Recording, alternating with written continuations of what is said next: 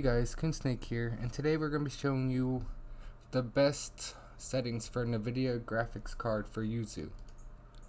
Hopefully I'm saying Yuzu right. That's how it's spelled, so that's how I'm going to say it. But anyways, open up Yuzu, go into Emulation, Configure, go to your graphics. As you can see right here, it says OpenGL. You need to change that to Vulkan.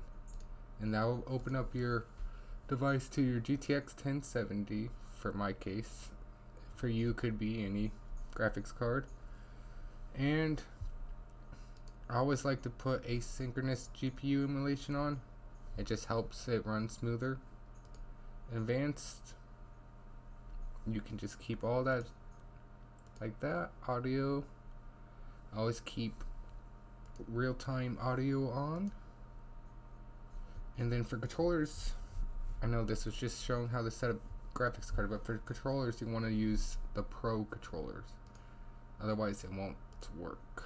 So you have to go custom, configure, Pro controller, gives all your button layout there, and you can set it to keyboard shortcuts, or you can set it to, like, I have a Switch controller. I use that for playing on here.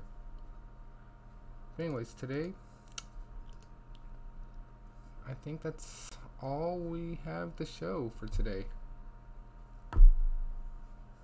Anyways, if you guys found this video helpful, make sure you like and subscribe. If you have any questions, make sure you comment down below.